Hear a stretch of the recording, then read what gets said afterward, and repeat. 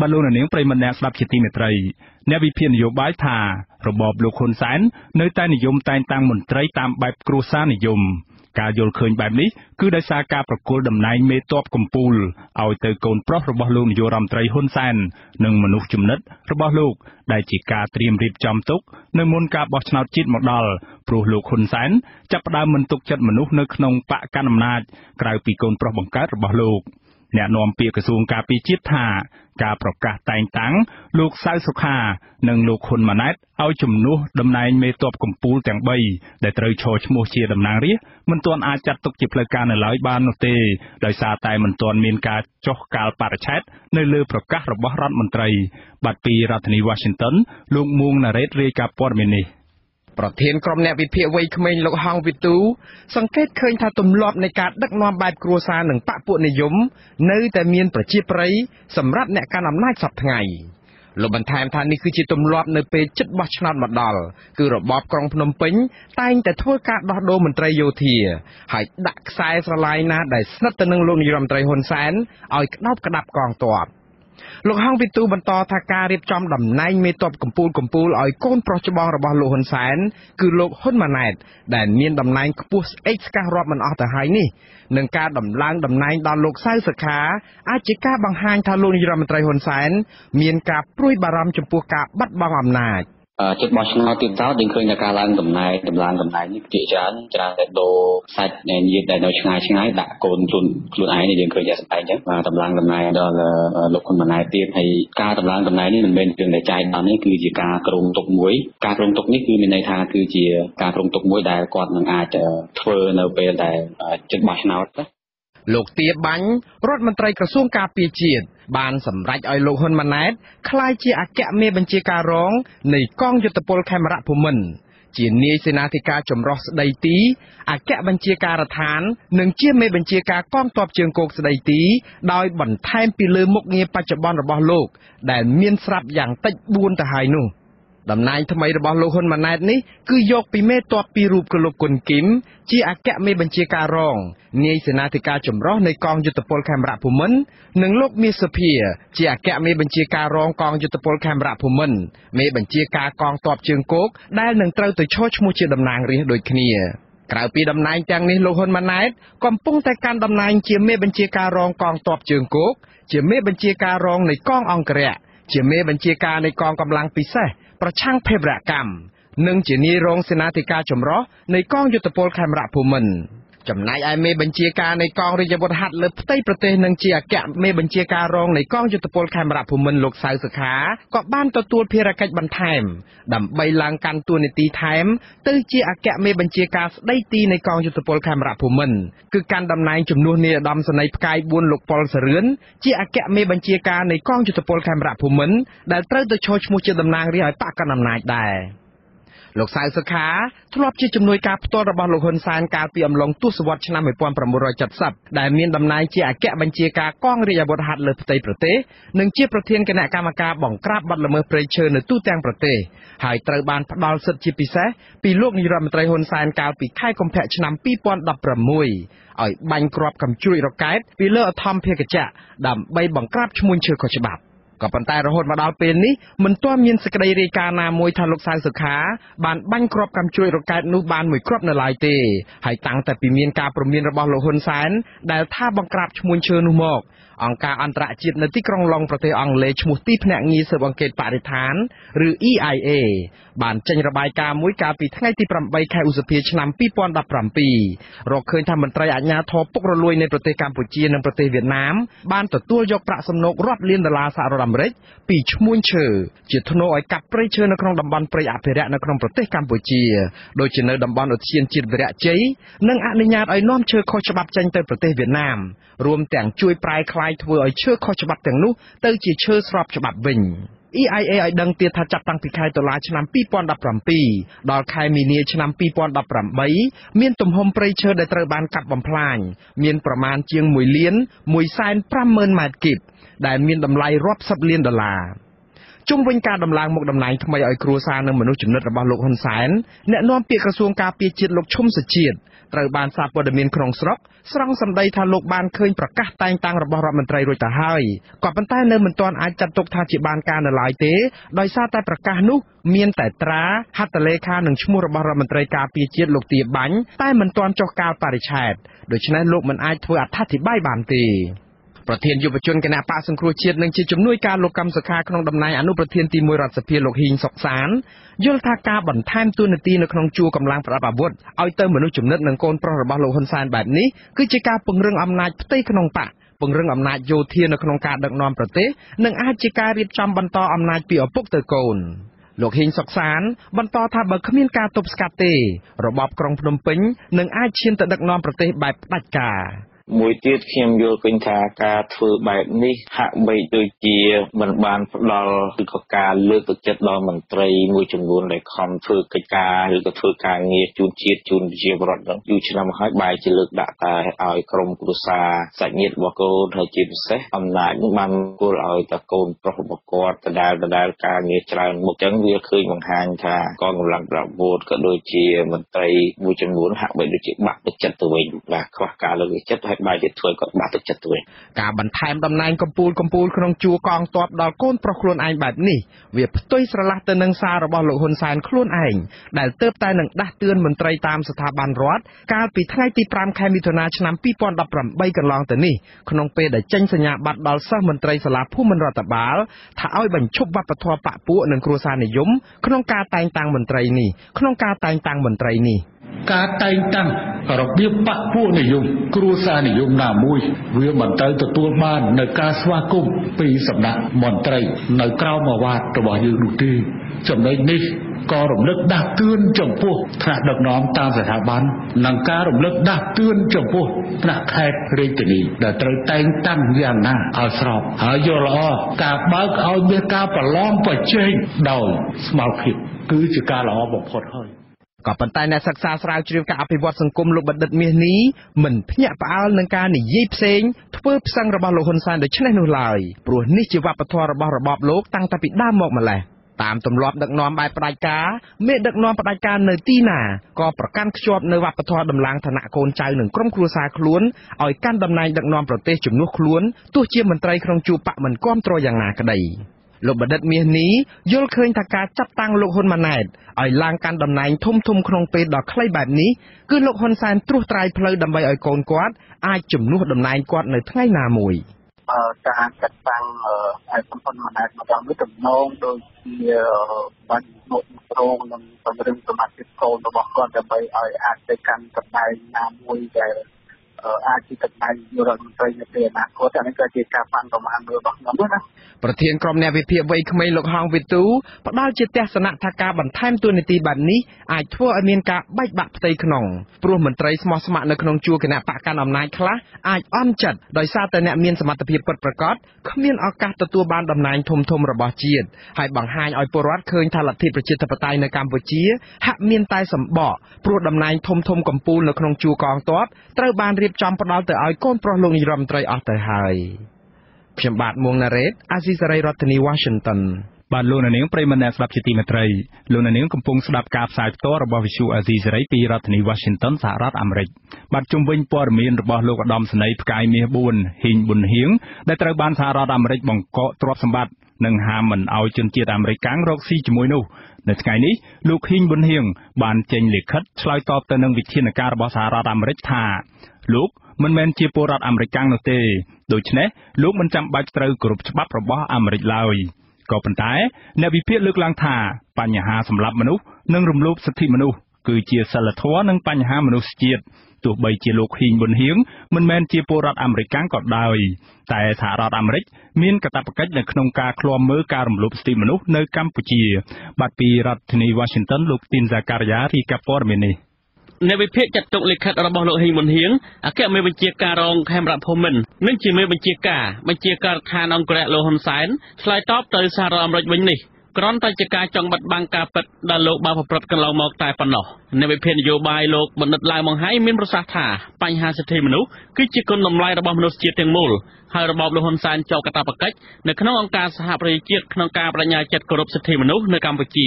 กลายเป็นนิติสหรัฐอเมริกก็เชื่อมหาอำนาจบรรดาอนุมัติความตรเลือกการปรมเปลี่ยนสันติภาพในกรุงปารีสนำไปปอนประมวลการสมุยดังกัมพูชีบางประญาจัดอนุวัตการปรมเปลี่ยนนี้โลกบรรทัดทางอเมริกบางสำนักดัตนกรรมเลือโลหิมนเฮียงเชื่อมนุษย์ที่มวยขนมระบอบโลหะสารนุ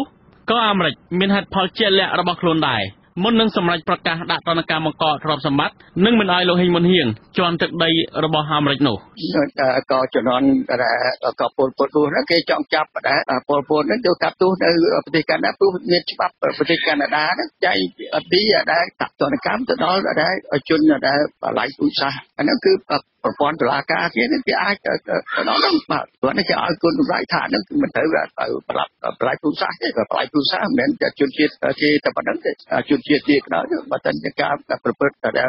วัดมือปลายผู้สร้างเรื่องกับประชังดูสิเชียนนั่นมันจะมวยเนี่ยนะอันนั้นที่ฉบับอย่างนั้นจุดเทียนที่แต่มูเป็นฉบับที่แสดงสมัยชันแก่ระบบเป็นเทียนที่มวยเนี่ยโดยแค่แบบเทียนที่แต่มูการนัดแต่มูนะก็โดยเชี่ยวชาญเราไม่แค่คือแต่ป้อนแต่เซอร์ซ้อนเราต้องไปปลูกลูกได้มันอยู่เชียร์ต่างมูโดยให้มันเฮียงมันใช้ลิขิตชลายตอบแต่สหรัฐอเมริกโดยเลิกลายจำนวนประมวลจำนวนโดยเจียขนมชีวิตระบอบโลกคือโลกจ้องถวยเจมิตระบอบอเมริกนะก็ปันไตโลกมีชันเตะยังหมดหมอมและสร้างการเปียซอกสันติภาพจุนปริเจียปรอดจะได้ขาดหนึ่งเตรียมเวบอกเตลยจนอเมริกนาได้มันกรบอัฐปไตยเพียบในประเทศไอเกรดมวยพร้อมแจงมหาจตาเฉลียนเปลี่ยนหมดเลยกัมพูชี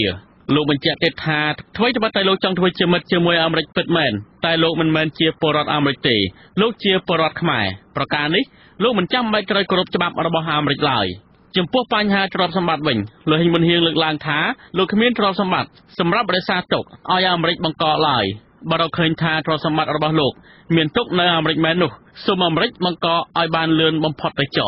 เลยมันเฮียงมันเจาะจะทำไมถ่าโลกเตรียมคลุนจะสลายดำไม่ตบสกัดหนึ่งประชังได้ขาดจำพวกจนกบฏเจียดหนึ่งปะโปประชังเทอปะได้บดป้อนในกัมพูชีเมียนบอร์เตในพิกราขนองหนึ่งการในเซงเตียดอาศิจะได้มาได้จัดเจ้าโลหิมันเฮียงในใบสมการปัญญาบนท้ายปีโลกบานเตในทางที่ดบนมิถนาก็ปันตายโลกบานปราวิสุบารังการปิดให้ที่ดบใบมิถนาถาโลกมันดาลบางรวมสิทธิมนุษย์เอาไว้เตโลกอ่างทาเอาไว้ดันโลกมันทัวกันลงหมอกคือทัวตามบัญชีโลหะสารตายปนหนอคนไหนแต่เกิดเมื่อตายเวลาหัดพอเลยดักกับเด็กมาเลือกย้อมไอ้การกรุ๊ปตัดมนุษย์ผู้ได้แต่ใบวิจิตรวิ่งกลางได้แต่ย้อนได้ตัวตรีบอกวิจิตรเรื่องกระดมโลกตึกงามมวยได้ผู้ไอ้ปากกอดอารมณ์วิจิตรนะอาสักไอ้กอดได้ยังมากกว่ามีแต่เรียบจังอย่างไม่อยากรู้จิตตึกปากกอดได้ปากกอดมานายสลายวิจิตรไตเลือกการโลกกับจังดักไปนายเรื่องปากกอดตึกปากกอดมันมีประการในทั้งผู้มีประการในใจคือมีเอาคนอะไรวิ่งโอ้กระตาเป็นอะไรพ้นไปแต่หมายการไอ้จิ๋มหอยกอกหลังเต๋อก็อาจจะหลังอย่างนี้ในบ้านโตบ้านในโรงในบ้านให้เกิดแต่อาจเป็นควาเลยการดักสมเด็จการเกี่ยวกับอะไรใช้ดึงปักกอดรอบสมบัติต้องมาย่อยจับมวยเอาเนี่ยปราบปรามอะไรก็ตัวใบจะแบบนี้ก็ได้ในขนมสิกได้สำรักระบอบสหรัฐอเมริกการปิดทางที่ดับปีมิถนาบันประกาศดัตนกรรมเลยโลหิมันเฮียงได้เจียมนุษย์จำนัดระบอบโลหะสารนุบันเลิกล้างปีปัญหาจิตรานได้โลกประพฤติบัลลังก์เบอร์จิตรานเนี่ยเปลือกันลองหมอกขนมนุรวมเมียนการบัญชีกองกำลังปลายอำเภอหังซาในชนามปีปอนดับใบการเวทดอมดำนางเรียปีรูปในชนามปีปอนดับพรามนึ่งการบอกกรอบใบเจริญวงปัตตกอหังซาการปีชนามกายสปรปีดักดึกนวมได้โลกสามรังสีทเวอร์มนุษย์จิตรานเนี่ยสลับหนึ่งระบบขนมนุก็มีจนเชียดอเมริกมือรูปพองนี่ประยงตามสิกได้ประกาศระบอบสหรัฐอเมริกเนี่ยคลอมมือพนายอภิวัตสังคมโลกบัณฑิตเมียนี้มีประสาทาเมียนมนตรีจิตรานเตียดดัลอเมริกนังดัตตนกรรมมันไทม์อเมริกนังมันดัตตนกรรมมนตรีระบอบโลหะสารขนมเปลแต่มวยพร้อมคเนตีได้ซาธาตกอากาอ้อยมนตรีเสียงเตียดกายปลายก็ปันไตวิธีการบรรทบอเมริกนังดัตตนกรรมแต่เลือมนตรีเสียงเตียดบัสันจีระบอบโลหะสารมันกายปลายเตนุบัสันจีสถานที่ในการถูกโลตื้อเวียนไอปะปอลเรากรมพลรอซีเซที่บางอย่างเรื่องที่ฮอโดยจินตนาการประเทศคลาวิปะปอลเรากรมพลแต่รอซีจมวยหนึ่งประเทศต่อตีฉันกันนะกรมพลนึกเราซีจมวยมันไตรนามวยคือกีฮามคอดเลยเอาโดยการนึกยาเมาโจลนึกน้องกรมพลนึกดำไปรอซีบ้านนิสัยเดียบพอปะปอลอะไรท่องเชียงการตรอนแต่รักษาตกในตรอบสมบัติโดยกะแบบบอกกลัวมันเนี่ยนึกตกในน้องกระไรนามวยป่ะนึกไปเพียบปัญญาทาโลหิมันเฮียงกิจเจียมโนดเจ็ดสนัดหนึ่งเนื้อเกี่ยกายจมวยโลหะสารจะตีมาพอดหายการดัตตนกรรมนี้จะการดัชสมาร์ดายโลหะสารเอาเงี้ยมาดักนอประเทศดาตามกันลองประเจียทับไตนังสิทธิมนุษย์นิเทศรัฐ និងលុបបំបាត់នៅរាល់ទម្រង់ការសម្លាប់មនុស្សក្រៅប្រព័ន្ធច្បាប់ដែលជាទង្វើផ្ទុយពីគោលការណ៍សិទ្ធិមនុស្សអន្តរជាតិនិងច្បាប់ជាតិអន្តរជាតិបើពុំនោះទេលោកនាយករដ្ឋមន្ត្រីហ៊ុនសែនក៏ជាគោលដៅដ៏សំខាន់ដែលអាមេរិកនឹងដាក់ទណ្ឌកម្មដូចគ្នានេះដែរខ្ញុំធីនសាការីយ៉ាអាស៊ីសេរីពីរដ្ឋធានី Washington បាទលោកនាងប្រិយមិត្តអ្នកស្ដាប់ជាទីមេត្រីពាក់ព័ន្ធនឹងដំណើរការបោះឆ្នោតដ៏ចម្រូងចម្រាសនៅកម្ពុជាវិញម្ដងអ្នកឃ្លាំមើលការបោះឆ្នោតបញ្ជាក់ថាគ្មានច្បាប់ណាចែងថាអ្នកដែលបង្ហោះសារមិនទៅបោះឆ្នោតគឺជាការមានទោសឬត្រូវទទួលរងនូវការស្ដីបន្ទោសពីសមត្ថកិច្ចនោះទេសង្គមស៊ីវិលយល់ថាប្រសិនបើគ្មានច្បាប់ចែងហើយសមត្ថកិច្ចនៅកម្ពុជានៅតែបន្តហាមឃាត់ពលរដ្ឋមិនឲ្យបញ្ចេញមតិនោះគឺជាការបំបិទសិទ្ធិសេរីភាពបញ្ចេញមតិរបស់ពលរដ្ឋទៅវិញទេបាទអ្នកស្រីម៉ៅសុធានីរាយការណ៍ព័ត៌មាននេះអ្នកសម្របសម្រួលផ្នែកអង្កេតនៃអង្គការ Khmer លោកកនសវាងបានហៅការព្រមានចាត់វិធានការលើប្រជាពលរដ្ឋដែលបង្ហោះសារមិនចូលរួមការបោះឆ្នោតថាជារឿងមិនត្រឹមត្រូវលោកកនសវាងថាម្ចាស់ឆ្នោតមានសិទ្ធិសម្រេចចិត្តបង្ហាញពីឆន្ទៈរបស់ខ្លួនព្រោះធម្មតាការហាមឃាត់ឬចំណុចណាមួយក៏តែវាស្ថិតនៅលើផ្លូវច្បាប់ណាដែលមានការហាមឃាត់ហើយបើសិនជាច្បាប់អត់មានការចែងអត់មានការហាមឃាត់ទេហើយបែរទៅជារដ្ឋបតឹងពីអស់ហ្នឹងគឺជារឿងបញ្ហាតាក់ទងរឿងសេរីភាពហើយអាហ្នឹងគឺថារដ្ឋបတ်នៅសេរីភាពក្នុងការបញ្ចេញមតិហើយអញ្ចឹងបង្ហាញថាតើសេរីភាពក្នុងការបញ្ចេញមតិនៅរបស់យើងនឹងនៅក្នុងកម្រិតណាអានេះគឺជាសំណួរដែលសួរមួយតាក់ទងលើសេរីភាពក្នុងការបញ្ចេញមតិចាអគ្គស្នងការរងនិងជាអ្នកនាំពាក្យអគ្គស្នងការនគរបាលជាតិលោកគៀតចន្ទរិទ្ធត្រូវបានសារព័ត៌មានភ្នំពេញប៉ុស្តិ៍ត្រង់សម្ដីថាសមត្ថកិច្ចនឹងស្រាវជ្រាវរកក្រុមអ្នកប្រើប្រាស់បណ្ដាញសង្គម Facebook ដែលចូលរួមធ្វើយុទ្ធនាការម្រាមដៃស្អាតក្នុងការពហិការការបោះឆ្នោតចាលោកគៀតចន្ទរិទ្ធបន្តថានគរបាលនឹងធ្វើការស្រាវជ្រាវរកក្រុមអ្នកប្រើប្រាស់បណ្ដាញសង្គម Facebook ដែលបានបង្ហោះសារថាខ្លួនមិនទៅបោះឆ្នោតដើម្បីធ្វើការណែនាំអប់រំហើយថាបើពួកគេនៅតែបន្តសកម្មភាពនោះអាជ្ញាធរនឹងចាត់វិធានការតាមផ្លូវច្បាប់ចាអ្នកនាំពាក្យនគរបាលជាតិរូបនេះហៅសកម្មភាពនេះថាជាការអំពាវនាវនិងឃោសនាឲ្យប្រជាពលរដ្ឋធ្វើពហិការមិនទៅបោះឆ្នោតអតីតមេបកប្រឆាំងនិងជាប្រធានចលនាសង្គ្រោះជាតិលោកសំរងស៊ីបានបន្តអំពាវនាវឲ្យប្រជាពលរដ្ឋធ្វើពហិការការបោះឆ្នោតដោយលោកអះអាងថាការបោះឆ្នោតដែលគ្មានវត្តមានបកប្រឆាំងគឺជាការបោះឆ្នោតคล้ายៗនិងមិនស្របច្បាប់ដែលសាររបបក្រុងភ្នំពេញបានបំបិទឆន្ទៈប្រជាពលរដ្ឋជាង3លាននាក់ដែលគាំទ្រគណៈបកប្រឆាំងចាក្រោយដែលលោកសំរងស៊ីប្រកាសយុទ្ធនាការម្រាមដៃស្អាតនេះរួចប្រជាពលរដ្ឋជាច្រើនបានបង្ហោះសារក្នុងបណ្ដាញសង្គម Facebook របស់ខ្លួនថាពួកគេនឹងមិនទៅបោះឆ្នោតថ្ងៃ29ខែកក្កដាខាងមុខដោយសារតែគ្មានគណៈបកដែលពួកគេពេញចិត្តឬដោយសាររបបក្រុងភ្នំពេញបានបំផ្លាញឬគល់ប្រជាធិបតេយ្យហើយពួកគេមិនពេញចិត្តនឹងការបោះឆ្នោតលេងសើចនោះជាដើមចំណែកឯសកម្មជនគណៈបកនយោបាយទាំង20ដែលមានឈ្មោះចូលរួមការប្រកួតប្រជែងក៏បាននាំគ្នាបង្ហោះសារជាអក្សរនិងវីដេអូពីការចូលរួមការបោះឆ្នោតជាតិនៅថ្ងៃទី29ខែកក្កដាខាងមុខចាទោះជាយ៉ាងណាក៏ដោយលោកគៀតចន្ទរិទ្ធមិនបានបង្ហាញថាការបង្ហោះសារថាមិនទៅបោះឆ្នោតខុសនឹងច្បាប់អ្វីឬក៏មាត្រាណាមួយពិតប្រាកដនោះទេអសីស្រីបានព្យាយាមទូរស័ព្ទសុំការបំភ្លឺបន្ថែមជុំវិញការលើកឡើងរបស់លោកគៀតចន្ទរិទ្ធនេះក៏ប៉ុន្តែមិនមានអ្នកលើកទូរស័ព្ទសមាជិកក្រុមអ្នកវិភាគវ័យក្មេងលោកបងដែតយល់ថាសកម្មភាពមន្ត្រីនគរបាលជាន់ខ្ពស់គម្រាមបរដ្ឋបែបនេះគឺមិនបានចំណេញដល់របបក្រុងភ្នំពេញទេក៏ប៉ុន្តែផ្ទុយទៅវិញលោកថាបានបង្ហាញឲ្យប្រជាពលរដ្ឋឃើញថារបបក្រុងភ្នំពេញកំពុងបារម្ភខ្លាំងខ្លាចរងសម្ពាធពីអន្តរជាតិតាមរយៈប្រជាពលរដ្ឋបង្ហាញឆន្ទៈមិនទៅបោះឆ្នោតអញ្ចឹងសារនឹងគឺជាការមួយដែលគម្រាមប្រជាពលរដ្ឋព្រោះខ្លាចទី1ខ្លាចប្រជាពលរដ្ឋមិនទៅចូលរួមបោះឆ្នោតហើយដល់ពេលដែលបោះឆ្នោតហើយមានចំនួនតែជាងប្រជាពលរដ្ឋដែលមិនទៅចូលរួមបោះឆ្នោតរដ្ឋាភិបាលបច្ចុប្បន្នគឺគាត់មានការភ័យខ្លាចភ័យយ៉ាងម៉េចអន្តរជាតិគេអត់ទទួលស្គាល់អញ្ចឹងការបោះឆ្នោតហ្នឹងគឺអត់មានន័យសម្រាប់គាត់ទេអញ្ចឹងមានតែធ្វើវិធីសាស្ត្រហ្នឹងគឺគម្រាមធ្វើយ៉ាងណាកុំអោយប្រជាពលរដ្ឋហ្នឹងបង្ហោះសារតគ្នាដែលធ្វើឲ្យប្រជាពលរដ្ឋដទៃទៀតហ្នឹងមិនទៅចូលរួមបោះឆ្នោតដែរគឺជាទង្វើមួយគេហៅថាគម្រាមមុនដំបូងគាត់លក្ខណៈប្រាប់ធម្មតាប៉ុន្តែឥឡូវមានការគម្រាមកំហែង អ្នកវិភាគសង្កេតឃើញថាក្រៅតែពីសកម្មភាពលួងគម្រាមកំហែងចុះទៅបញ្យលប្រជាពលរដ្ឋដល់មូលដ្ឋានឲ្យទៅបោះឆ្នោតរបបក្រុងភ្នំពេញនិងគណៈកម្មាធិការជាតិរៀបចំការបោះឆ្នោតកោជបក៏បានខិតខំយកចិត្តទុកដាក់កម្មករបន្ថែមទៀតដោយផ្ដល់ថ្ងៃឈប់សម្រាកខុសពីធម្មតាគឺឲ្យឈប់សម្រាក3ថ្ងៃដើម្បីឲ្យកម្មករទៅចូលរួមការបោះឆ្នោតចាអ្នកវិភាគយល់ឃើញថាសកម្មភាពទាំងនេះគឺមិនបានផ្ដល់ផលចំណេញដល់របបក្រុងភ្នំពេញទេក៏ប៉ុន្តែសកម្មភាពនេះក៏ជាការបង្ហាញឲ្យប្រជាពលរដ្ឋឃើញកាន់តែច្បាស់អំពីកិច្ចខំព្យាយាមដើម្បីចង់បានសិលឹកឆ្នោតពីប្រជាពលរដ្ឋចានាងខ្ញុំម៉ៃសុធានីអាស៊ីសេរីពីរដ្ឋធានី Washington បាទលោកនាងប្រិយមិត្តអ្នកស្ដាប់ជាទីមេត្រីលោកនាងកំពុងស្ដាប់ការផ្សាយផ្ទាល់របស់ Visual Asia សេរីពីរដ្ឋធានី Washington សហរដ្ឋអាមេរិកបាទនេតិវេទិកាអ្នកស្ដាប់អាស៊ីសេរីនៅយប់ថ្ងៃសុក្រទី15ខែមិថុនាស្អែកនេះយើងនឹងពិភាក្សាជុំវិញប្រធានបទស្ដីពីស្ថានភាពរំលោភសិទ្ធិកម្មករធ្វើការតាមផ្ទះបាទសូមអញ្ជើញលោកនាងរងចាំចូលរួមដាក់ជាសំណួរទៅកាន់វាគ្មិនកិត្តិយសនៅក្នុងកិច្ចពិភាក្សានេះនៅក្នុងការផ្សាយរបស់យើងនៅរាត្រីថ្ងៃសុក្រទី15ខែមិថុនាស្អែកនេះកុំបីខានបាទសូមអរគុណបាទលោកនាងប្រិយមិត្តអ្នកស្ដាប់ជាទីមេត្រីតំណាងរាស្ត្រសហរដ្ឋអាមេរិកចំនួន8រូបបានសរសេរលិខិតមួយច្បាប់ទៅឯអគ្គរដ្ឋទូតសហរដ្ឋអាមេរិកប្រចាំកម្ពុជាលោក William Hay ដើម្បីឲ្យឯអគ្គរដ្ឋទូតរូបនេះបន្តការតស៊ូមតិតទៅទៀតដើម្បីឲ្យមានការដោះលែងអតីតអ្នករាយការណ៍ព័ត៌មានអាស៊ីសេរីចំនួន2រូបដែលកំពុងត្រូវបានឃុំខ្លួននៅក្នុងពន្ធនាគារដោយអាជ្ញាធរនៃរបបក្រុងភ្នំពេញ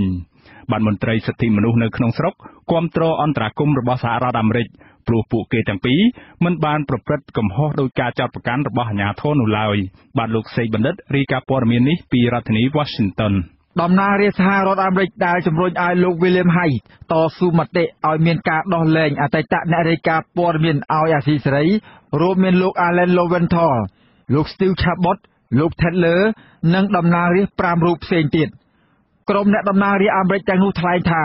របបក្រុងភ្នំពេញដឹកនាំដោយលោកហ៊ុនសែនបានបើកយុទ្ធនាការវាយប្រហារដាក់សម្ពាធនិងចាប់ខ្លួនអ្នកនយោបាយបកប្រឆាំងមន្ត្រីអង្គការសង្គមស៊ីវិលនិងអ្នកសារព័ត៌មានឯករាជ្យជាច្រើន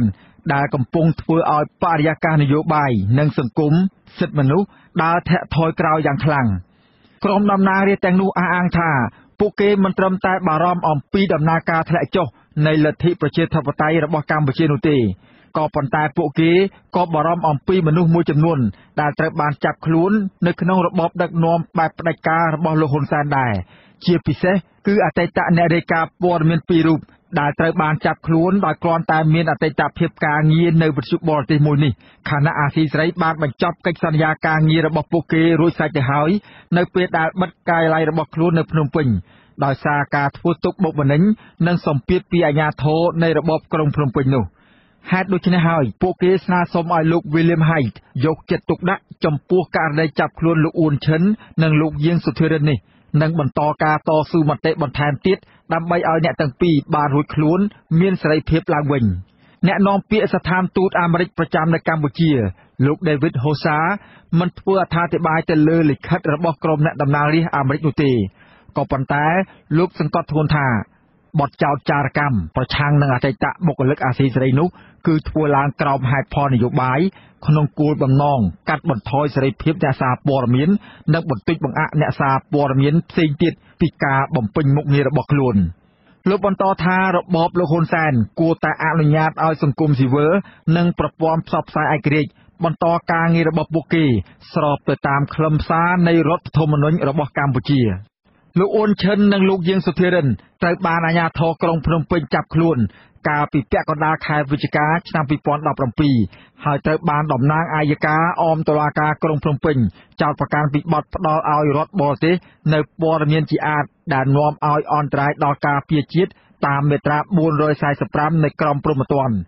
អ្នកទាំងពីរអាចប្រឈមមុខនឹងការជាប់ពន្ធនាគាររហូតដល់15ឆ្នាំប្រសិនបើតុលាការសម្រេចថាអ្នកទាំងពីរពិតជាមានទោសមែននោះតុលាការក្រុងភ្នំពេញបានបដិសេធសំណើសុំនៅក្រៅឃុំនិងបណ្ដឹងសុំមុខភាពនីតិវិធីរបស់អ្នកទាំងពីរជាច្រើនដង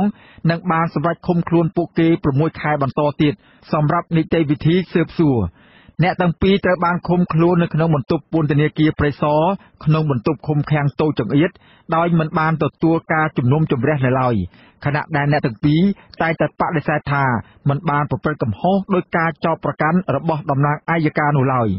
មន្ត្រីនាំពាក្យរបបក្រុងភ្នំពេញលោកផៃស៊ីផានធ្លាប់បានអះអាងថាការស្នើសុំណាមួយដើម្បីឲ្យមានការដោះលែងអតីតអ្នករាយការណ៍ព័ត៌មានអាស៊ីសេរីពីររូបនឹងមិនអាចធ្វើទៅរួចឡើយដោយសារករណីនេះកំពុងស្ថិតនៅក្នុងដៃតុលាការប្រធានគ្រប់គ្រងផ្នែកឃ្លាំមើលការរំលោភសិទ្ធិមនុស្សនៃអង្គការលីកាដូលោកអមសំអាតថ្លែងថាការអន្តរាគមន៍របស់តំណាងរាស្ត្រនិងមន្ត្រីទូតអាមេរិកដើម្បីឲ្យមានការដោះលែងលោកអ៊ួនឈិននិងលោកយាងសុធិរិនគឺជារឿងចាំបាច់ព្រោះអ្នកទាំងពីរមិនបានប្រព្រឹត្តកំហុសដោយការចោទប្រកាន់នោះទេ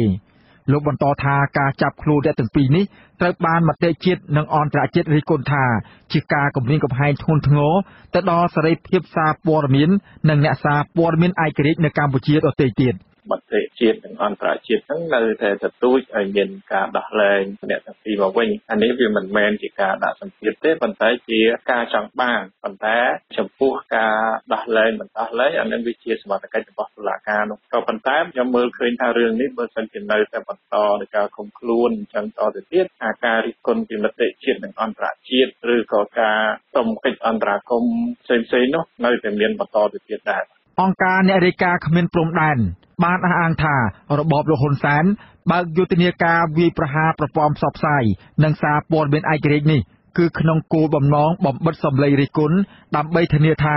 ខ្លួននឹងឈ្នះការបោះឆ្នោតជាតិនៅថ្ងៃទី29ខែកក្កដាឆ្នាំ2018ខាងមុខនេះខណៈដែលលោកបានរំលាយគណៈបកសង្គ្រោះជាតិរួចស្រេចទៅហើយនោះក្រុមតំណាងរាស្ត្រសហរដ្ឋអាមេរិកទាំង8រូបអះអាងថា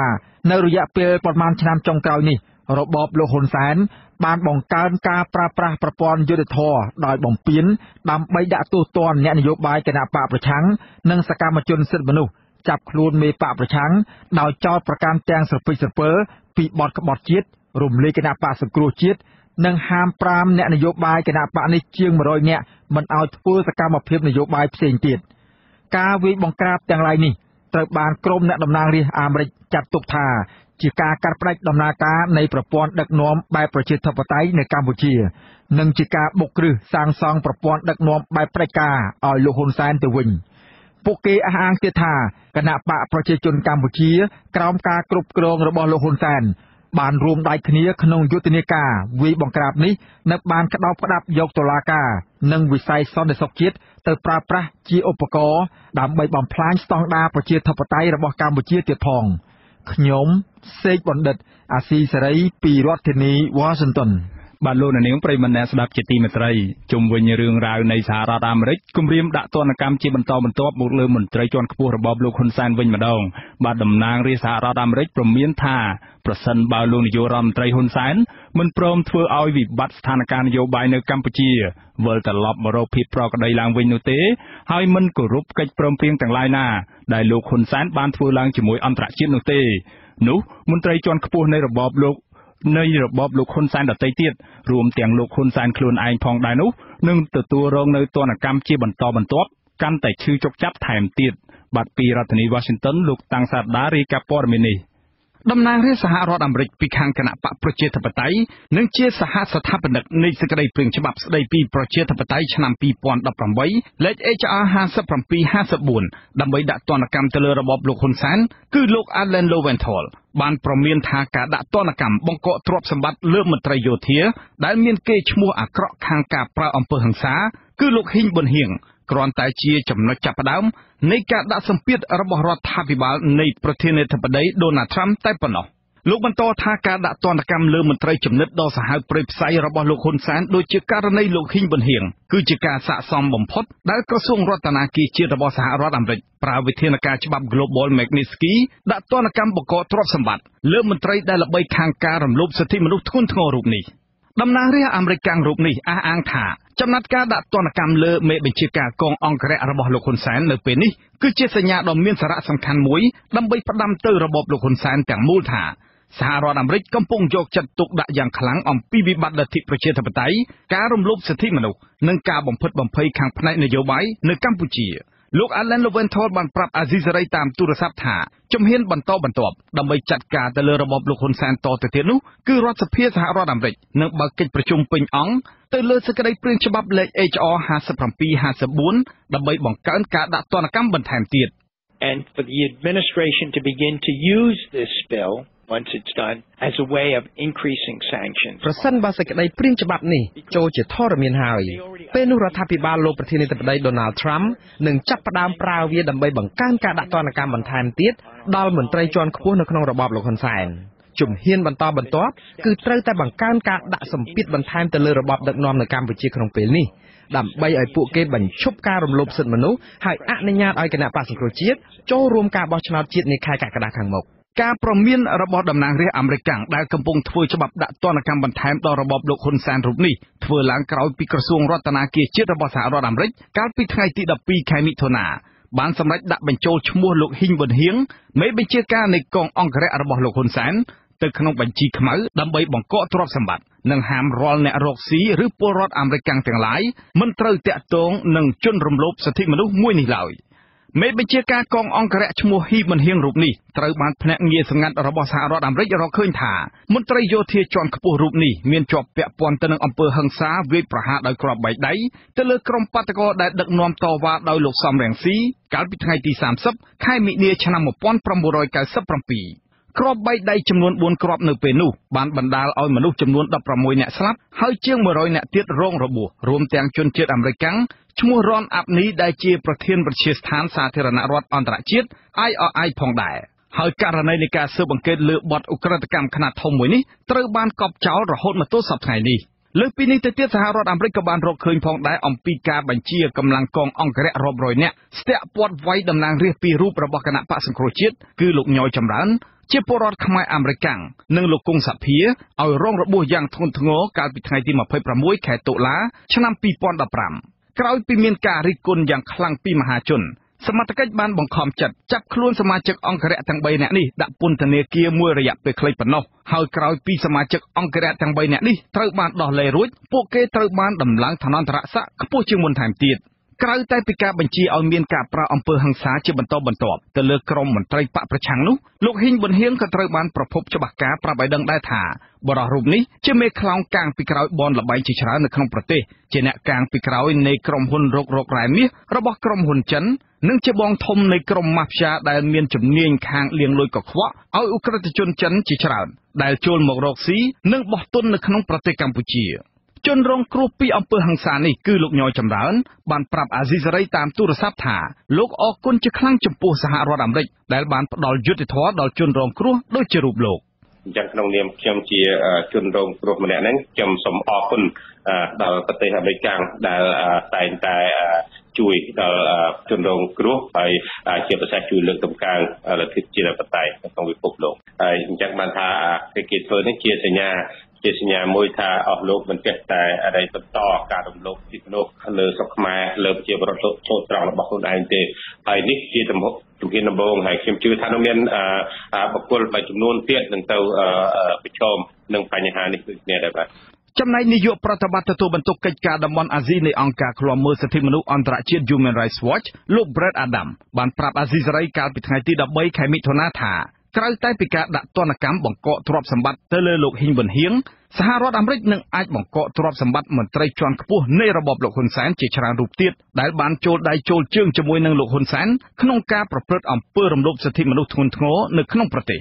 ជនទាំងនោះរួមមានលោកគុនគីមអគ្គមេបញ្ជាការនៃកងយុទ្ធពលខេមរៈភូមិន្ទលោកសៅសុខាជាអគ្គមេបញ្ជាការស្ដីទីនៃកងយុទ្ធពលខេមរៈភូមិន្ទលោកប៉ុលសរឿនអតីតអគ្គមេបញ្ជាការនៃកងយុទ្ធពលខេមរៈភូមិន្ទដែលបច្ចុប្បន្នកំពុងត្រូវបានព្យួរការងារលោកមាសសុភាមេបញ្ជាការស្ដីទីនៃកងទ័ពជើងគោកលោករតស្រៀងមេបញ្ជាការកងរាជអាវុធហត្ថរាជធានីភ្នំពេញ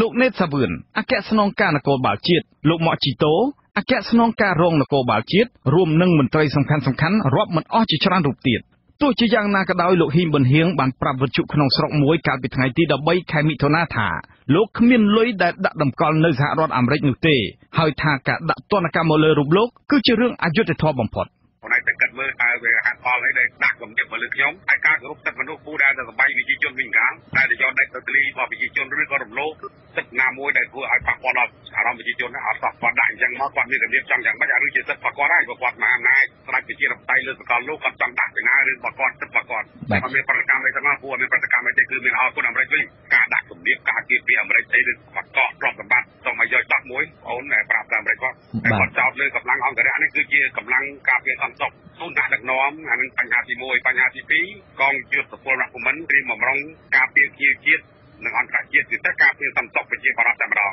អ្វីដែលជួយអំពីបទវិជានៅសភៅតការពារជាតិខ្ញុំមិនដែលបានវិជាឲ្យកម្លាំងអង្គរៈរបស់ខ្ញុំឬក៏អង្គរៈខ្ញុំទៅធ្វើអ្វីដែលជួយអំពីបទវិជាឬអនុសាសន៍ដល់ពូសម្ដេចនោះទេអានឹងសូមបញ្ជាក់ប៉ុណ្ណឹងលោក Brad Adams រកឃើញថាលោកហ៊ីងប៊ុនហៀងជាមនុស្សដែលមានទ្រព្យសម្បត្តិមហាសាលសោយសុខលើភូមិគ្រឹះដ៏ធំស្កឹមស្កៃអមទៅដោយអ្នកបម្រើឆ្វេងឆ្វាត់និងកងកម្លាំងការពាររាប់រយនាក់ថែមទៀតលើពីនេះទៅទៀតទ្រព្យសម្បត្តិមហាសាលរបស់លោកកំពុងលាក់យ៉ាងស្ងប់ស្ងាត់នៅក្នុងធនាគារនៃប្រទេសសង្ហបុរីថែមទៀត This has been confirmed to us by Singaporean officials. I mean, one thing you can say about Hing Bun Hing is he has a pretty big house. តាមពិតមានពលរដ្ឋខ្មែរច្រើនណាស់ដែលប្រាប់ថាលោកហ៊ីងប៊ុនហៀងនឹងមានទ្រព្យសម្បត្តិនៅក្រៅប្រទេសដូចជានៅប្រទេសសង្ហបុរីបើនិយាយពីទ្រព្យរបស់លោកនៅស្រុកខ្មែរវិញលោកហ៊ីងប៊ុនហៀងមានផ្ទះធំណាស់តើគាត់បានលុយមកពីណាមកសង់ផ្ទះធំយ៉ាងនេះបើប្រាក់ខែគាត់ចាយមិនទាំងគ្រាន់ផងហ្នឹងបើគាត់ថាគាត់គ្មានលុយនៅក្នុងធនាគារតើគាត់ទុកលុយនៅក្នុងការុងឬក៏ដាក់ក្រោមកន្ទេលខ្ញុំជឿជាក់ថាគាត់ច្បាស់ជាទុកលុយនៅក្នុងធនាគារណាមួយជាក់ជាមិនខានបើស្រុកខ្មែរមានច្បាប់ប្រឆាំងអំពើពុករលួយត្រឹមត្រូវនិងបង្គាប់ឲ្យមន្ត្រីប្រកាសទ្រព្យសម្បត្តិជាសាធារណៈច្បាស់ណាស់គេនឹងរកឃើញទ្រព្យដែលមន្ត្រីរបបលោកហ៊ុនសែនលាក់ទុកប៉ុន្តែជាអកុសលច្បាប់ប្រឆាំងអំពើពុករលួយនៅកម្ពុជា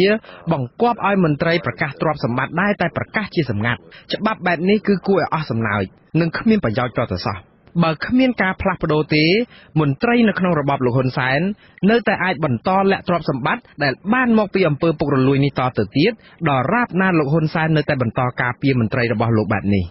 លោក Brad Adams ថ្លែងទាំងអស់សំណើចថានៅពេលនេះវាអាចយឺតពេលហើយសម្រាប់លោកហ៊ីងប៊ុនហៀងក្នុងការដកលុយរបស់គាត់ចេញពីធនាគារអន្តរជាតិនៅបរទេសនោះលោកបន្តថាធនាគារប្រទេសសង្ហបុរីប្រកាសជាចង់រកស៊ីជាមួយសហរដ្ឋអាមេរិកជាជាងរកស៊ីជាមួយលោកហ៊ីងប៊ុនហៀងដែលវាជាជំរើសរបស់ធនាគារមួយនេះចំណែកតំណាងរាស្ត្ររបស់សហរដ្ឋអាមេរិកលោក Dana Rora Baker ធ្លាប់ប្រាប់អាស៊ីសេរីថាច្បាប់ Global Magnitsky ជាច្បាប់មួយដែលមានជង្គង់វែងមុតស្រួចដែលមានឥទ្ធិពលដាក់ទណ្ឌកម្មសេដ្ឋកិច្ចទៅលើបុគ្គលក្នុងជួររដ្ឋាភិបាលនិងក្រុមហ៊ុនសាជីវកម្មទាំងក្នុងស្រុកនិងក្រៅស្រុកដែលទទួលផលពីអំពើពុករលួយក្នុងរបបដឹកនាំរបស់លោកហ៊ុនសែនច្បាប់នេះមានឥទ្ធិពលបង្កកទ្រព្យសម្បត្តិរឹបអូសទ្រព្យសម្បត្តិហាមឃាត់ការធ្វើពាណិជ្ជកម្មជាមួយសហរដ្ឋអាមេរិកនិងហាមឃាត់ការធ្វើដំណើរមកកាន់សហរដ្ឋអាមេរិកថែមទៀតលោកបន្តថាច្បាប់នេះក៏មានឥទ្ធិពលអាចបង្កកទ្រព្យសម្បត្តិជនពុករលួយនិងរំលោភអំណាចទាំងឡាយដែលកំពុងដាក់តម្កល់លុយនៅតាមធនាគារបរទេសក្រៅពីសហរដ្ឋអាមេរិកដែលស្ថិតនៅក្រៅសហរដ្ឋអាមេរិក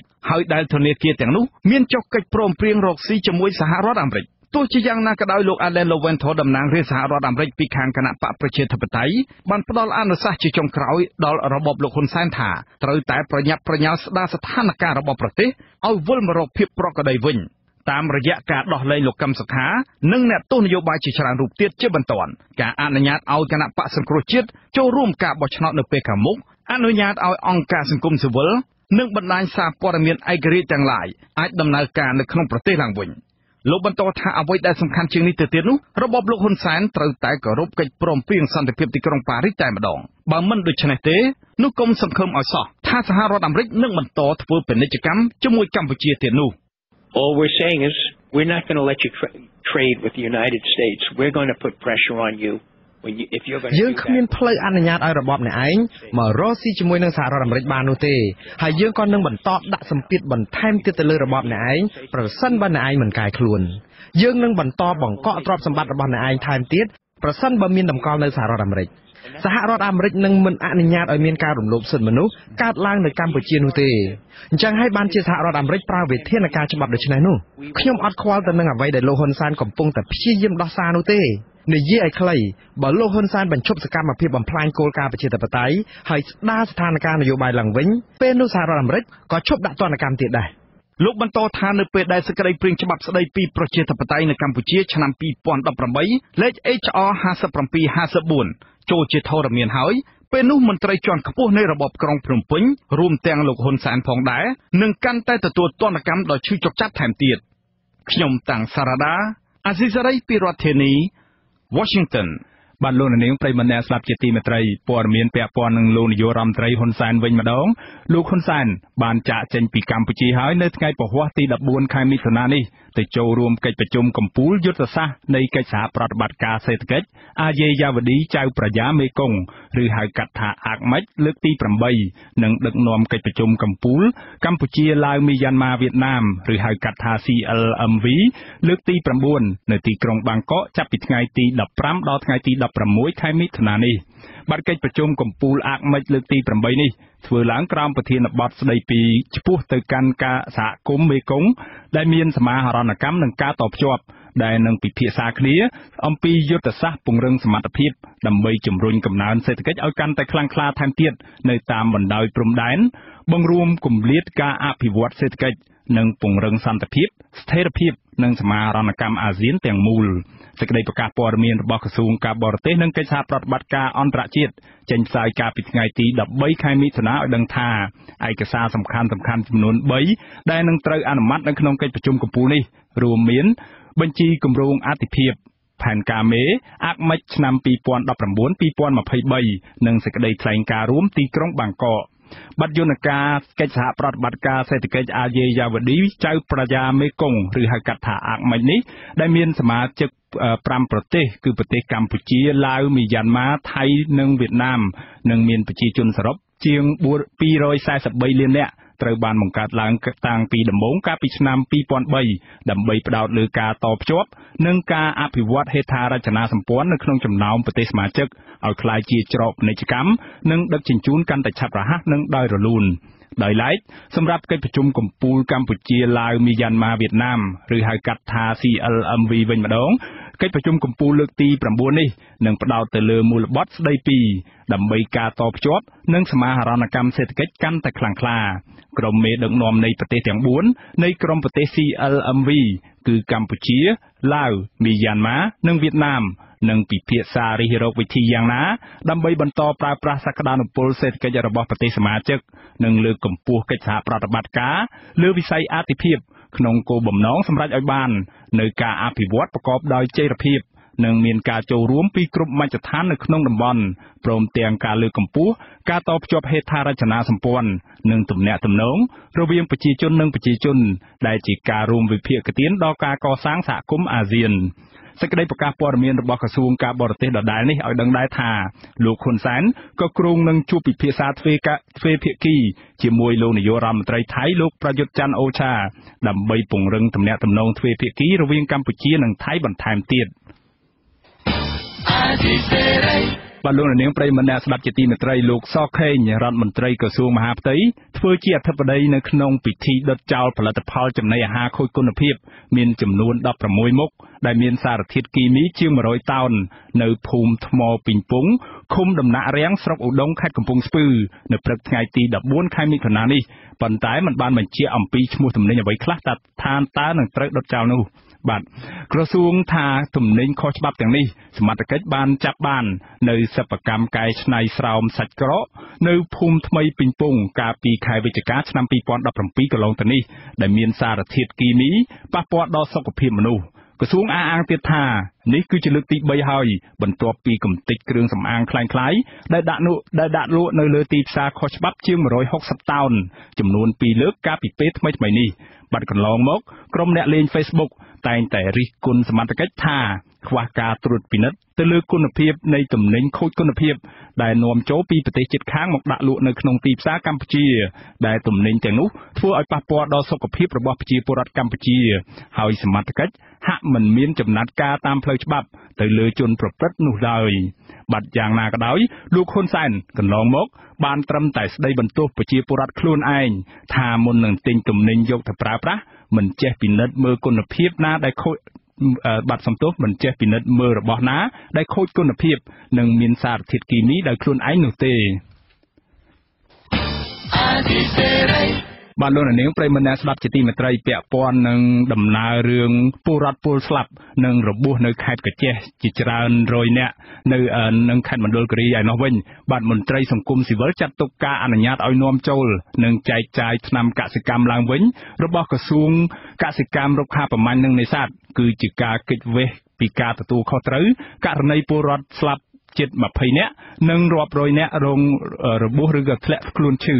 បាទពួកគេសង្កត់ធ្ងន់ធ្ងរថាការប្រកាសផ្អាកនាំចូលថ្នាំសម្លាប់ស្មៅនិងសត្វល្អិតរបស់ក្រសួងសម័យកន្លងទៅ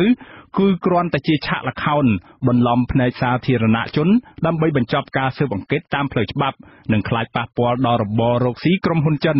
និងអ្នកមានអំណាចនៅពីក្រោយតែប៉ុណ្ណោះបាទពីរដ្ឋធានី Washington លោកវ៉ែនសមេតរាយការណ៍ព័ត៌មាននេះ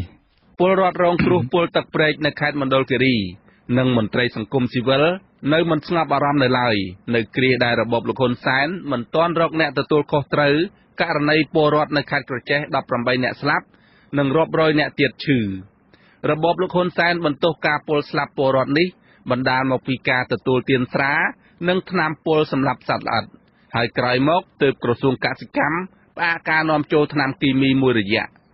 ស្ថាបនិកអង្គការមេដាធម្មជាតិលោក Alejandro Gonzalez Davidson ឲ្យដឹងនៅថ្ងៃទី14មិថុនាថាវិបត្តិពុលទឹកព្រែកទេនិងអូរធម្មជាតិបង្កឲ្យពលរដ្ឋខេត្តក្រចេះ18អ្នកស្លាប់និងជាង300អ្នកទៀតឈឺលោកមិនជឿថាបណ្ដាលមកពីការប្រើប្រាស់ថ្នាំកសិកម្មនោះទេលោកថាបញ្ហានេះគឺបណ្ដាលមកពីការប្រើប្រាស់សារធាតុគីមីសានីតចម្រាញ់រ៉ែមាសធ្វើអាជីវកម្មខុសច្បាប់លោកបន្ថែមថាការទម្លាក់កំហុសលើការប្រើប្រាស់ថ្នាំកសិកម្មដែលក្រុមហ៊ុនសម្បទានសេដ្ឋកិច្ចចិននិងវៀតណាមរាប់លានហិកតានៅខេត្តភាគឦសានកំពុងប្រើប្រាស់បច្ចុប្បន្នគ្រាន់តែជាលេសបង្វែរស្ថានភាពមិនឲ្យពលរដ្ឋរងគ្រោះនិងសាធារណជនចោទប្រកាន់លើអាជីវកម្មរ៉ែមាសរបស់ក្រុមហ៊ុនចិនខុសច្បាប់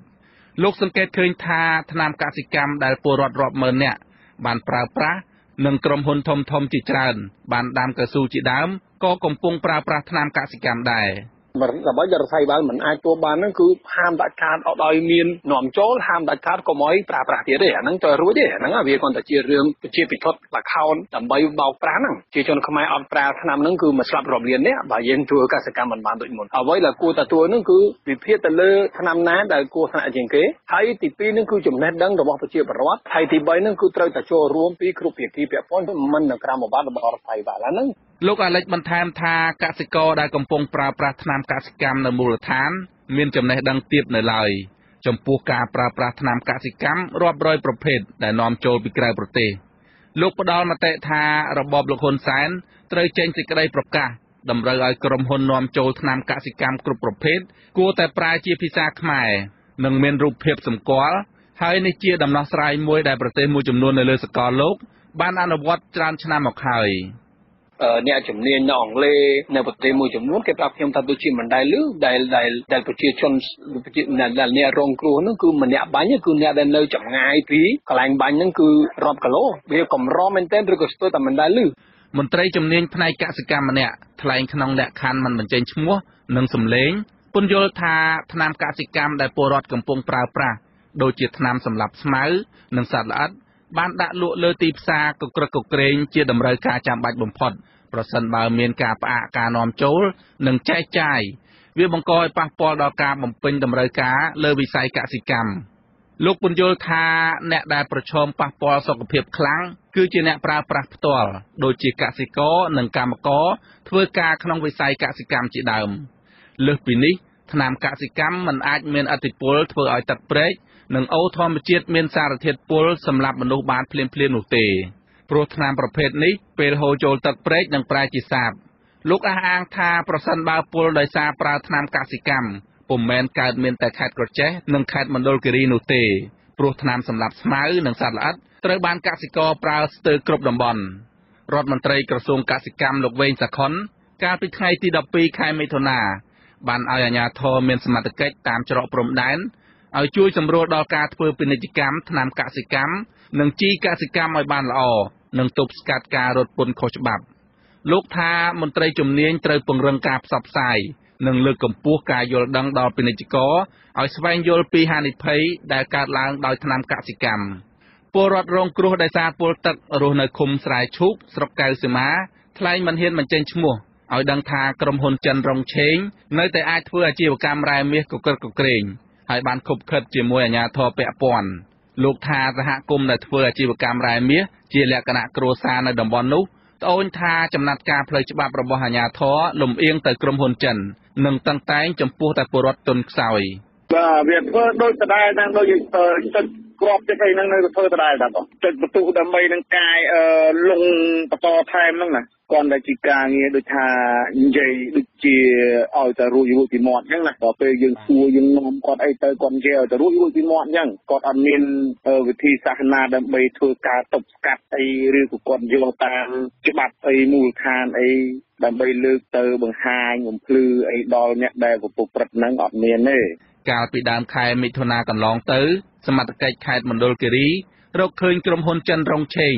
បានប្រើរំសេវជាតិផ្ទុះធ្វើអាជីវកម្មរ៉ែមាសមិនត្រឹមត្រូវតាមលក្ខណៈបច្ចេកទេសបង្កឲ្យប៉ះពាល់បរិស្ថាននិងជីវិតមនុស្សស្នងការខេត្តមណ្ឌលគិរីលោកឡាវសុខាប្រាប់កាសែតក្នុងស្រុកថារំសេវជាតិផ្ទុះជាង10តោនភាគច្រើនជារបស់ក្រុមហ៊ុនរងឆេងស្តុកទុកក្នុងឃ្លាំងសុវត្ថិភាពនិងត្រៀមទុកប្រើប្រាស់បំផ្ទុះថ្មក្នុងរណ្ដៅខណៈដែលអន្តរក្រសួងបានប្រកាសផ្អាកអាជីវកម្មទាំងអស់នៅតំបន់នោះលោកថាសមត្ថកិច្ចរកឃើញការដ្ឋានអាជីវកម្មរ៉ែមាស29ទីតាំងគ្មានច្បាប់អនុញ្ញាតស្ថិតនៅតំបន់ចុងផ្លាស់មន្ត្រីនាំពាក្យសមាគមអាតហុកលោកសឹងសានករណាយល់ថាការស្វែងរកហេតុផលរបស់អាជ្ញាធរជំនាញមិនទាន់ធ្វើឲ្យពលរដ្ឋរងគ្រោះនិងសង្គមស៊ីវិលស្ងប់ចិត្តនៅឡើយនឹងនៅតែមានមន្ទិលពីភាពចម្រូងចម្រាសរបស់រដ្ឋមន្ត្រីចំនួន3ដែលរកឃើញហេតុផលផ្សេងគ្នាខ្ញុំបាទវ៉ែនសុមេតអាស៊ីសេរីពីរដ្ឋធានី Washington បាទលោកនាងប្រិយមិត្តអ្នកស្ដាប់ជាទីមេត្រីព័ត៌មានចុងក្រោយចូលមកបិទកម្មវិធីរបស់យើងគឺពីខេត្តកោះចេះឯនោះវិញពលរដ្ឋរស់នៅឃុំក្រសោបបាទសំទោសឃុំសោបស្រុកព្រែកប្រសពប្រមាណ40នាក់ក្នុងចំណោមពលរដ្ឋជាង100គ្រួសារបានលើកគ្នាមកតវ៉ានៅសាលាស្រុកព្រែកប្រសពកាលពីព្រឹកថ្ងៃទី12ខែមិថុនាដើម្បីស្នើឲ្យអាជ្ញាធរបើកការស៊ើបអង្កេតពីភាពមិនប្រក្រតីនៃការផ្ដាល់ប្លង់កម្មសិទ្ធិឬប្លង់រឹងអំពីការរំលោភដីសមូហភាពរបស់សហគមន៍ជាង10ហិកតាបាទអ្នកស្រីស្ងួនអមរារាយការណ៍ព័ត៌មាននេះពីរដ្ឋធានី Washingtonតំណាងពលរដ្ឋលោកចៅសុវណ្ណឲ្យដឹងនៅថ្ងៃទី12មិថុនាថាអ្នកភូមិកាត់ទុកមិនសុខចិត្តនៅគ្រាដែលដីប្រើប្រាស់សមូហភាពជាង10ហិកតាបែរមានប្លង់កម្មសិទ្ធិទទួលស្គាល់ដោយមន្ទីរសុរិយោដីខេត្តក្រចេះទៅវិញលោកថាអ្នកភូមិបដិញ្ញាថានឹងរក្សាដីនេះឲ្យគង់វង្សដើម្បីសាងសង់សាលារៀននិងត្រៀមលើកគ្នាតវ៉ាទៅថ្នាក់ជាតិបើអាជ្ញាធរស្រុកមិនដោះស្រាយនោះទេលោកសង្ស័យថាអាជ្ញាធរពាក់ព័ន្ធអាចខុបខិតគ្នាលួចធ្វើប្លង់រឹងស្ងាត់ៗព្រោះដីនៅតំបន់នោះភាគច្រើនជាព្រៃរិចរិលដែលពលរដ្ឋធ្លាប់នាំគ្នាកាប់រៀនសម្អាតនិងបានស្នើទៅអាជ្ញាធរមូលដ្ឋានឲ្យចុះបញ្ជីជាដីសមូហភាពលើសពីនេះនៅគ្រាដែលពួកគេតវ៉ានៅសាលាស្រុកអភិបាលស្រុកព្រែកប្រសពលោកសេកប៊ុនហេងបានសន្យាថានឹងចុះពិនិត្យមើលករណីនេះនៅពេលឆាប់ៗនេះ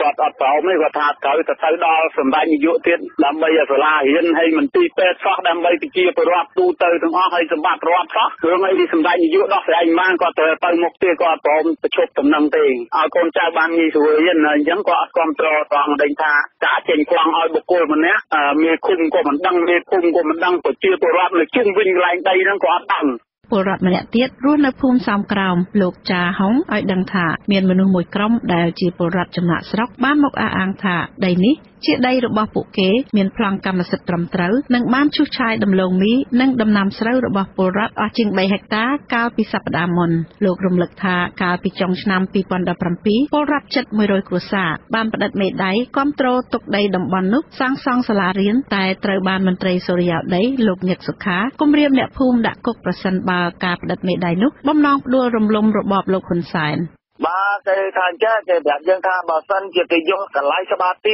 លើហ្នឹង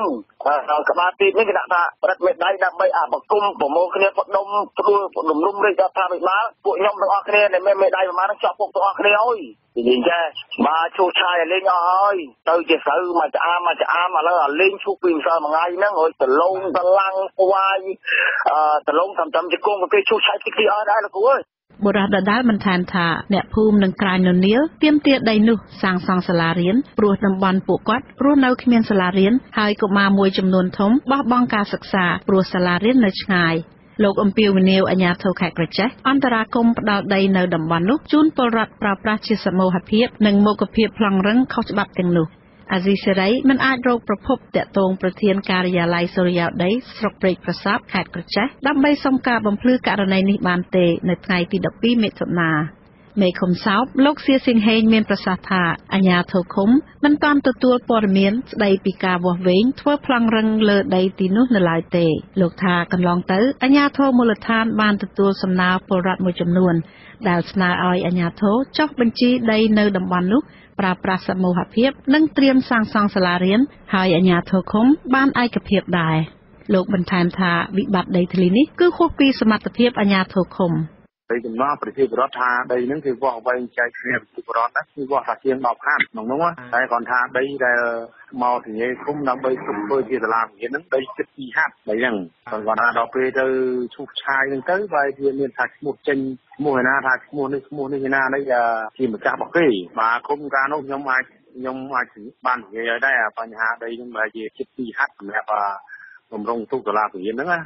មន្ត្រីអ្នកនាំពាក្យសមាគមអាត6លោកសង្សានករណាយល់ថាការធ្វើប្លង់រឹងឬប្លង់កម្មសិទ្ធិដែលមិនបានឆ្លងកាត់អាជ្ញាធរមូលដ្ឋានក៏ជាសញ្ញាបង្ហាញពីភាពមិនប្រក្រតីនៃការផ្ដល់ប្លង់កម្មសិទ្ធិរបស់មន្ត្រីជំនាញដែរលោកបញ្ជាក់ថាបើរកឃើញថាការផ្ដល់ប្លង់កម្មសិទ្ធិមានភាពមិនប្រក្រតីអាជ្ញាធរថ្នាក់ជាតិត្រូវចាត់វិធានការលើមន្ត្រីសូរិយោដីនិងអាជ្ញាធរពាក់ព័ន្ធដែលខុបខិតគ្នារំលោភដីសមូហភាពសហគមន៍ខុសច្បាប់ហើយបើរកឃើញថាប្លង់នឹងជាប្លង់ដែលកើតឡើងដោយភាពមិនត្រឹមត្រូវមិនប្រក្រតីនៅក្នុងរឿងហ្នឹងគួរតែមានការចាត់វិធានការទៅលើមន្ត្រីរូបនោះរួមទាំងអ្នកដែលខុបខិតគ្នារំលោភយកដីសមូហភាពហ្នឹងត្រូវតែមានការដាក់ពិន័យទោសទណ្ឌតាមនីតិវិធីច្បាប់ព្រោះបើមិនចឹងទេដែលគាត់មានសិទ្ធិមានអំណាចមានលុយមានតួនាទីហ្នឹងគាត់ចេះអាចកលេចមើលដីណាទំនេរ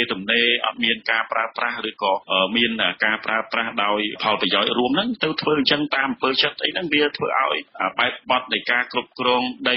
របស់អាជ្ញាធរដែលពាក់ព័ន្ធទាំងអស់ហ្នឹងមានន័យថាវាអត់មានប្រសិទ្ធភាពកាលពីថ្ងៃទី17វិច្ឆិកាឆ្នាំ2017បរិះឈ្មោះរឿនសៀនអតីតជាយោធាបានផ្តិតមេដៃប្រគល់ដីដែលមានទំហំ70ម៉ែត្រគុណបណ្ដោយ180ម៉ែត្រជូនអ្នកភូមិ160គ្រួសារសម្រាប់សាងសង់សាលារៀនដែលមានការដឹងឮពីអាជ្ញាធរមូលដ្ឋានដីដែលអតីតយោធាប្រគល់ជូននោះស្ថិតនៅមួយផ្នែកលើដីមានវិវាទនោះដែលគេលួចធ្វើប្លង់រំលោភយកនាងខ្ញុំសួនអមរាអាស៊ីសេរី Washington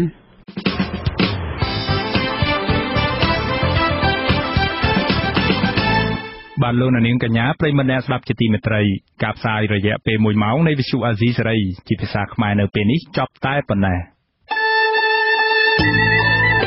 បាទយើងខ្ញុំសូមជូនពរដល់លោកនាងព្រមទាំងក្រុមគ្រួសារទាំងអស់ឲ្យជួបប្រកបតែនឹងសេចក្តីសុខចម្រើនរុងរឿងកុំបីឃ្លានឃ្លាតឡើយបាទខ្ញុំបាទមានរិទ្ធព្រមទាំងក្រុមការងារទាំងអស់នៃវិទ្យុអាស៊ីសេរីសូមអរគុណនិងសូមជម្រាបលារាត្រីសួស្តី